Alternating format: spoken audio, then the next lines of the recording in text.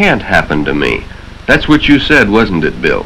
But it can and just did, and you're not quite sure why. Not too many minutes ago, that young woman and her child were happy and healthy. Now their young bodies are crushed and racked with pain.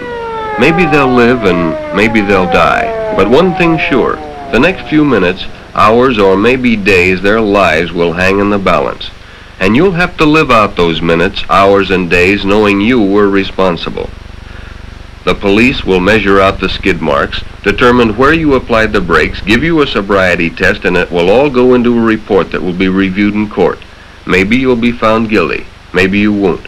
But you'll never outlive the memory of waiting to find out if the mother and daughter will live or die. Then the police are at you with questions. Where had you been? Where had you been drinking? Where had you been? Would you submit to a sobriety test? Where had you been? Sure, why not? Of course you're not drunk. Not in the common sense of the word. But your driving ability was measurably impaired. How could it be? You feel fine.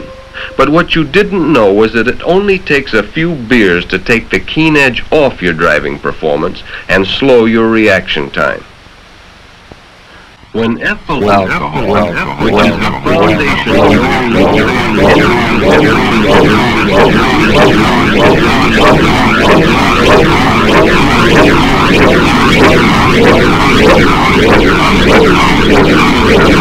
of